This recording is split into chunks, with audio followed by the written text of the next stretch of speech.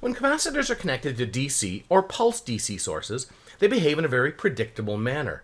In this video, we'll examine this behavior and discuss some key concepts that will help you understand circuits that use capacitors for timing and pulse width modulation applications. Here's an RC circuit connected to a pulse generator. R1 in the circuit is a 1 kilo ohm and C1 is 0.1 microfarads. The ammeter VCUR1 will measure the current in the circuit. When we simulate the circuit, we see the following waveforms. Let's examine each in detail and discuss what's going on. The voltage source has been set to provide a pulse that varies from 0 to 5 volts and remains at 5 volts for 0.001 of a second, or 1 millisecond. During the 1 millisecond on time, the voltage applied by the source is a constant 5 volts. Capacitors under DC conditions behave as a short circuit at first. We've replaced C1 in the circuit with a wire because capacitors under DC conditions behave as a short circuit at first. This means at time t0, the instant the pulse is applied across the circuit, the current in the circuit will immediately jump to its maximum value of V applied divided by R1, or VR1 divided by R1, or 5 volts divided by 1 kilo ohm, or 5 milliamps. And our simulation confirms this. At T0, current is 5 milliamps. However, we also see that immediately after rising to 5 milliamps, current begins to decay and get smaller until it reaches 0 at T1. Capacitors behave as open circuits once fully charged. And this has to happen as capacitors are two conductors separated by an insulator. From T0 to T1, we say the capacitor is charging, or filling up with electrons, or electric charge. Let's look at the voltage across the capacitor as it charges. Remember, capacitors under DC conditions behave as a short circuit at first. And again, we've replaced the capacitor with a wire. VC at time T0 will equal IC times our capacitor. We know that at T0 the current is 5 milliamps, and the cap is behaving as a short circuit at this instant. Short circuits have a resistance of 0 ohms, so VC at time 0 equals 5 milliamps times 0 ohms, which equals 0 volts. As the capacitor charges with current from T0 to T1, the voltage across the capacitor increases until it equals the applied voltage of 5 volts. While charging, the voltage across the capacitor increases, leaving less voltage across R1 until VR1 equals 0 volts, and VC1 equals the applied voltage of 5 volts. And we know from earlier that current is 0 amps at T1. And Ohm's law confirms this, as IT will equal VR1 divided by 1 kilo ohm, or 0 volts divided by 1 kilo ohm, or 0 amps.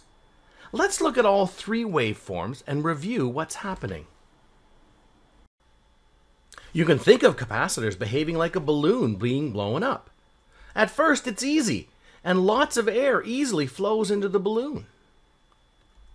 Then it begins to get harder to put air into the balloon because the pressure in the balloon is pushing back the pressure trying to push air into it.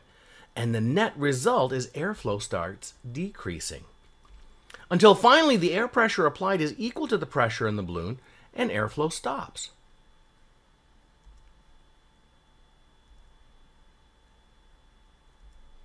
Relating this to our capacitor circuit, at T0, the capacitors act as a short circuit and the maximum current flows, limited only by the resistance of R1.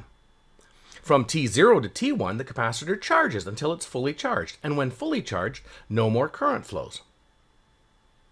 As you may have guessed, if we increase the resistance, we slow down the rate of flow of current into the capacitor, and it will take longer to charge the capacitor. Fusion's been simulating our circuit with a 1 kilo ohm resistance and a 0.1 microfarad capacitance. If we increase R1 to 2 kilo ohms, as expected, we see it takes longer for the capacitor to fully charge. If we make R even larger, say 8.2 kilo ohms, the capacitor doesn't have enough time to even fully charge and only reaches about 3.3 volts until the applied power switches to 0 volts and begins discharging the capacitor. The time it takes a capacitor to charge is related to its time constant. The time constant for an RC charging or discharging circuit is R times C, and in the math formula that describes this curve, it's assigned the Greek letter tau. After 1 tau, the voltage across the capacitor will have reached 63% of its final value, and after 5 tau, we say the curve has reached its final value. Similarly, after 1 tau, current will have decayed from its maximum value by 63%. Or, stated another way, after 1 tau, current will be 37% of its maximum value, and after 5 tau, current will decay to 0. You may have noticed that current immediately goes negative when the applied voltage drops to 0 at T3. And that's because the capacitor is now supplying current into the circuit, and current is flowing back to the supply. Remember, the supply is at 0 volts, the same voltage as ground, and current will flow from a higher electrical pressure or voltage to a lower voltage. If you're interested in the math, VC follows an exponential growth curve, and IC follows an exponential decay curve. Let's look at some RC timing circuits that take advantage of the behavior of capacitors under DC conditions. Clock circuits take advantage of RC charge and discharge characteristics to produce square wave outputs. This is a 555 timer astable circuit. Notice the charge and discharge across VC1?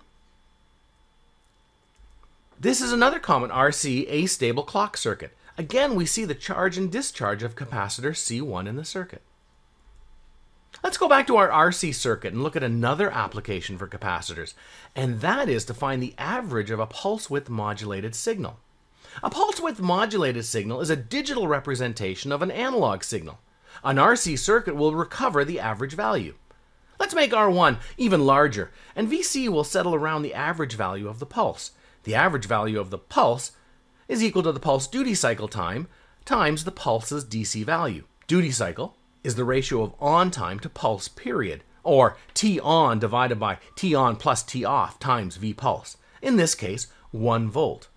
The charging and discharging can be seen here, but we need to look at a lot more pulses if we wish to see VC settle around the average value of the pulses. And when we increase the simulation to 100 milliseconds, we see that VC eventually settles around the average value of the pulses. If we were to increase T on of the pulses, we would see the average value recovered increase. And here we've simulated the T on being 2 milliseconds, and we see that VC rises to 2 volts. Let's review. Capacitors under DC conditions behave as a short circuit at first when being charged, and then block DC current once fully charged. Similar to a balloon being blown up, at first it's very easy and there is a lot of airflow. Then, as the balloon is blowing up, the air pressure in the balloon starts pushing against the air pressure trying to blow it up, and airflow becomes less and less, until the air pressure pushing back equals the air pressure applied and airflow stops. The time constant tau controls the charge or discharge curve. Tau equals R times C. After 1 time constant, or tau, voltage rises to 63% of its final value, and current decays to 37% of its maximum or initial value. When voltage drops to 0, the capacitor supplies the current in the circuit, and the current flows back to the source. If you like this video and want to see more, please say so in the comments section. Thank you.